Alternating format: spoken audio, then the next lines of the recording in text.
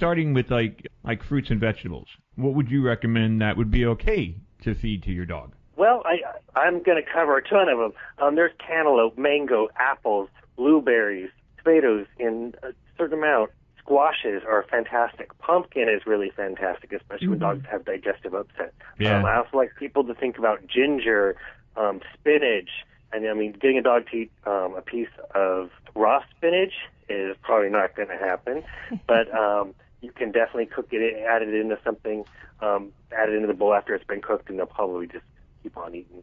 Peas are really difficult, so I wouldn't recommend peas. But especially try to, in chow, I also talk to people about like when they should buy certain foods that are organic.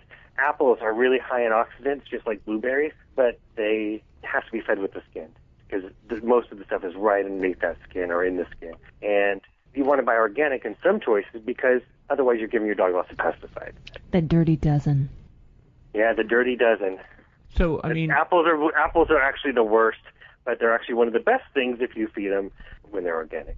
But if you're talking about like giving your dog like potatoes or apples, carrots, broccoli, cauliflower, kale, whatever, like how much do you give? Well, is it as a treat? That's different for every size dog. And so one of the things that's always really important to me for whenever I talk about food, or whether it's a recipe or just an ingredient, I'm always saying, like, here's some reasonable size amounts that are going to provide some benefits, but also not cause digestive upset.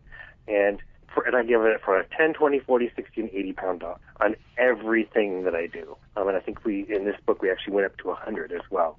Mm-hmm. It definitely does matter.